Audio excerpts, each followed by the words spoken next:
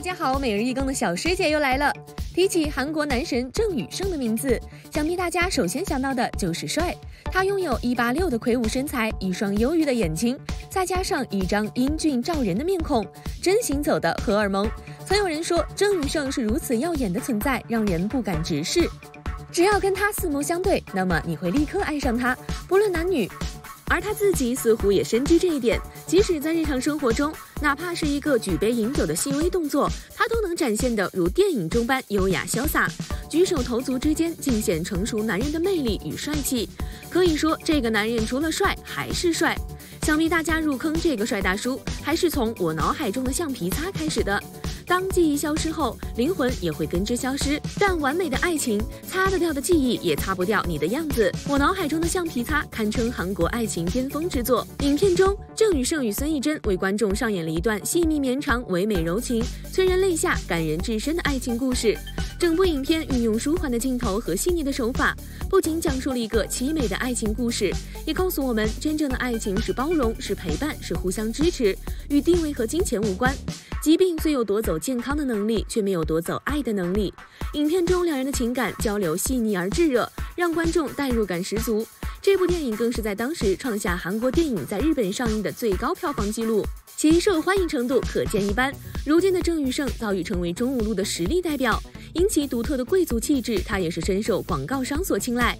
不仅如此，郑雨盛与李正宰还成为了超默契的好友，不光一起出资拿下了价值2亿的大楼，还共同经营了一家经纪公司。就连像连金雅这样的影后也很放心的把经纪约给了他们。而两位帅哥也是不负众望，不仅人帅，公司也开得顺利，真名副其实的实力派加美貌。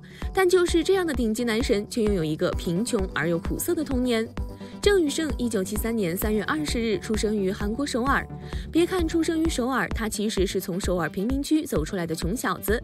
家境贫寒的郑雨盛从小就肩负起养家的重担。由于没有钱，他只能到学校附近的汉堡店打工。在郑雨盛的回忆中，他的童年时期工作比学习还多，但因极富帅气的样貌，让他在当地颇有名气。为了见到帅气的郑雨盛，女学生们经常跑到汉堡店买汉堡，甚至在汉堡店厕所的墙壁上留言，表达对郑雨盛的爱慕之情。汉堡店老板也因此给他涨了工资。就这样，郑雨盛从小到大都过着半工半读的生活。在高一打工时，郑雨盛意外被星探发掘。那时，为了改变家庭的生活现状，郑雨盛孤注一掷，辍学成为了一名模特。而成为模特后的郑雨盛并没有松懈，而是不断挑战自己。同年，他参演了《九尾狐》，通过这部影片正式入圈。1997年，郑雨盛参加了《心跳》，饰演内心痛苦的浪子。该部影片堪称他的颜值颠覆，戏中他的打戏也十分流畅痛快。没有太阳中，他是一个虽然无处安身，却不放弃希望的拳击运动员。对于这些简单带点痞性的角色，郑雨盛轻松把握，演绎的也很真实。就这样，凭借出众的外表以及真挚的演技，郑雨盛成功从穷小子变成了一名演员。而后的几年中，他更是我们带来了源源不断的惊喜。在2008年，在电影《好家伙、坏家伙、怪家伙》中，郑雨盛饰演了朴道元，展现了与众不同的魅力。片中，他就连动作戏都是亲自上场，尤其是骑在飞奔的马上，用巨大的枪瞄准敌人的镜头，真的是让人难以忘记的名场面。凭借该片，他夺得亚洲电影大赏最佳男配角，同年获得夏威夷国际电影节演艺成就大奖。布拉夫夫人中，郑雨盛一改往日风格，大胆突破，挑战了突兀险峻的不伦恋。他在影片中饰演虽然已是有妻有女的已婚男子，但在遇到李旭饰演的女主角阿德之后，还是陷入了不伦的危险爱情。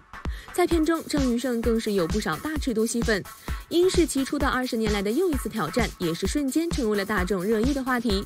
郑雨盛的演技真挚又细腻，他早已成为了实力派的代名词。终于2019年5次陪跑青龙奖的他，凭借在《证人》中精彩的演绎，荣获第40届韩国电影青龙奖最佳男演员奖。出道25年，郑雨盛依然在努力着，从未放弃过对好电影的诠释和追求，不忘初心，这大概是他最终能取得成就的原因之一。虽然事业上很成功，但在感情生活上似乎并不太顺利。2010年，因为合作雅典娜战争女神，郑雨盛和李智雅因戏生情，热恋期间二人更是被拍到同游巴黎。而被拍到后，郑雨盛也是大大方方的直接公开了恋爱。印象特别深的是，当时郑雨盛说自己是第一次出国旅行，还是和女友一起去，很开心。可是恋情公布没多久，李智雅却被爆出结婚了。原来李智雅在1997年就和韩国娱乐圈首富许泰智结婚了，但为了老公的事业隐婚14年。而2011年李智雅提出离婚，结果这个时间点就非常尴尬，郑雨盛一下子就成了小三。当时这一事件更是轰轰烈烈，搞了3个月才结束。那时李智雅被全网炒，郑雨盛也惨变小三，但当时郑雨盛也是竭尽所能的帮他澄清，可惜最终二人并没有走到最后。而分手后的9年中，郑雨盛也是再未谈过恋爱。虽然爱情上失意，但在事业上郑雨盛可谓节节攀高。26岁时，郑雨盛因日出城市与李正宰相识，两人也是一见如故。虽不是亲兄弟，却胜似亲兄弟。正所谓缘分妙不可言，两人不仅双双成了青龙奖影帝，还一起成立了经纪公司 Artist Company， 在事业上也是相互扶持。因为拥有如此出众的外貌和强健的体魄，郑雨盛被影迷誉为中物路上的汤姆克鲁斯。他用一部部作品响亮地打着那些曾经看不起他的人，是个十足的魅力演技派。除了做演技派，做着导演梦的他，一有空还写剧本。为在拍摄现场熟悉演出的感觉而留心的观察，还时常提些意见，是个颇有抱负的演员。最后也希望这样优秀的他早日找到属于自己的幸福，同时也为喜爱他的影迷们带来更多优秀的作品。好了，今天的视频就到这里了。如果喜欢小师姐的视频，可以点击订阅关注。喜欢谁就告诉小师姐哦，小师姐会每天给大家更新最新资讯。